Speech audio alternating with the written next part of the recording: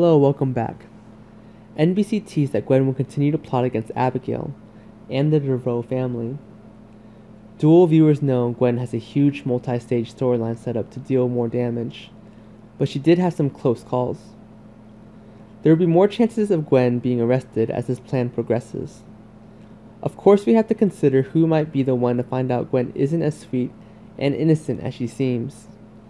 Abigail thinks Gwen is a real friend, so maybe she won't change her mind about that anytime soon. Chad has some double shots about Gwen, but she would distract him with her upcoming plot and will most likely throw him off the trail. Jake will be caught up in the movie Gwen makes and may not be interested in trying to prove she's behind it. Then we have Jack and Jennifer.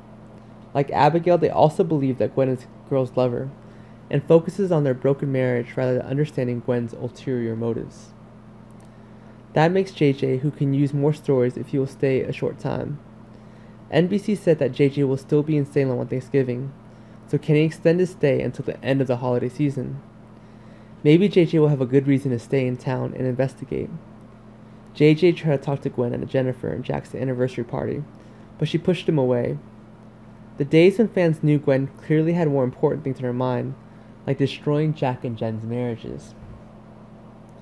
At some point, JJ may easily have a connection or two and wonder if there is more to it than when it comes to Gwen.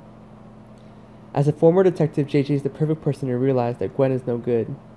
Can JJ track down the clue and expose Gwen's plot against his family?